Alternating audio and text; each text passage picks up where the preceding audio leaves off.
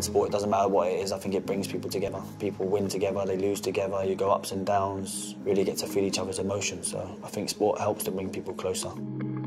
We work in schools all across London. The schools are seen as schools that maybe aren't doing as well, or there's some social deprivation in those areas. Parents are out trying to work and make a living, and maybe they don't have as much time for their young people, and that's where our role is really important. If you live in a community that's a disadvantaged community, then your life chances are less. And you see that in terms of educational outcomes, you see that in health outcomes, you see that across a whole range of issues.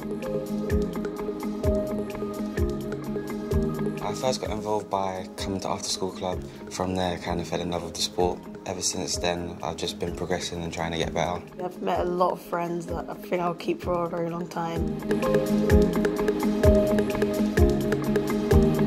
The benefit we have as being coaches based in schools means that we can also get feedback from their teachers and their peers. We continue that support network a little bit further and make it a little bit wider, so it means the young people really get a really good solid base from the time they arrive at the schools until the time they leave. If the child knows you're there full time, then they're likely to trust you more.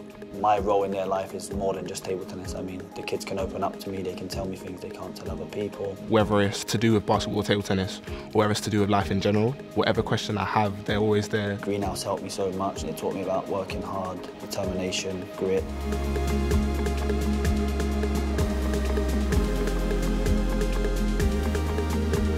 Seeing the smiles on the young people's faces when you teach them a new skill, or they're just participating for the first time, I get a real sense of achievement from seeing that.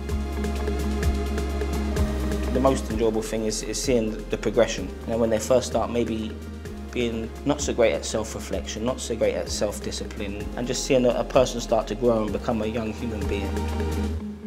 Greenhouse Centre, massively exciting for us. What we'll have is a centre that will sit at the heart of the charity. Location of Greenhouse Centre is fantastic because it's got primary schools, it's got a women's refuge. It seems to be right in the heart of the community.